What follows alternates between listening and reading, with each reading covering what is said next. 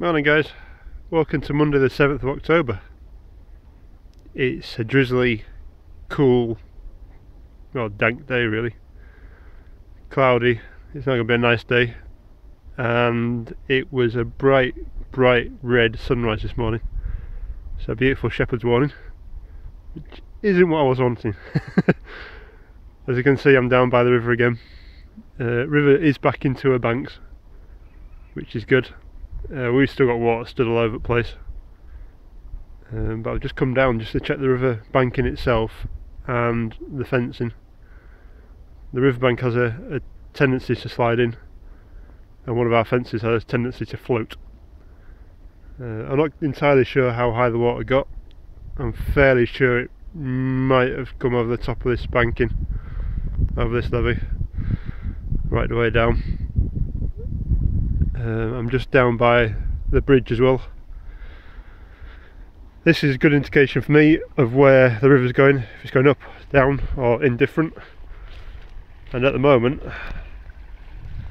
don't know how well you can see that, but if I throw a stick in, one stick,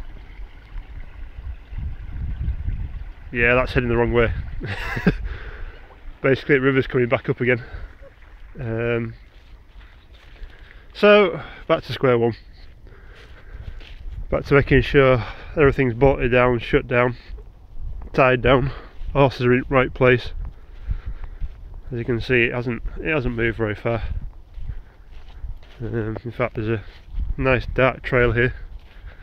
This is the other problem we'll have now for the next week or so, is after the floods have been, it leaves a lovely silty deposit across the grass.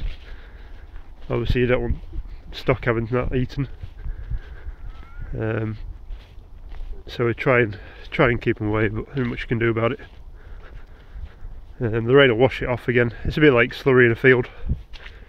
A bit like slurry in a field. You have to give it a few days to wash itself off. My soil pile's still here. That's good. I say this is a soil pile that I moved down from a job I did before summer, I think it was. Moved all this down here 2 weeks ago, with the idea of it being used for a bridging area over there where the ditch is.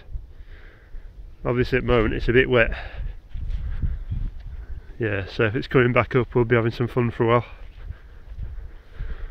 I don't know if you could see right down there, that's still a hayfield.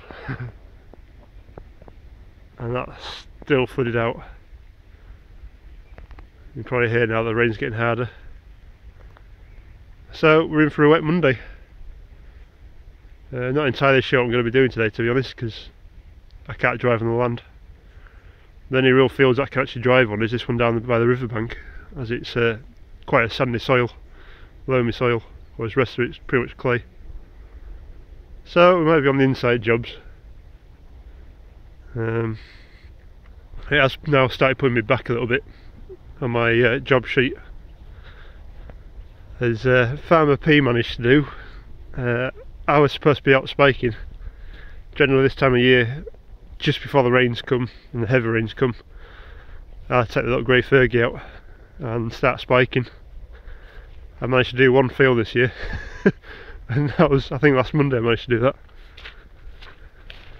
And the rest of the acreage isn't going to get done. We have got standing water in some of the other fields that the horses are in at the moment, just from surface water. So probably won't be able to get onto them for quite a while. So it looks like we'll be onto either a bit of fencing or a bit of maintenance, machinery maintenance hopefully. But yeah, we'll see what happens. It can't last like this forever.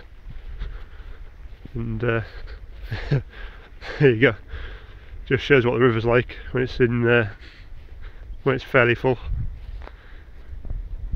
And it'll be after a tree and some firewood.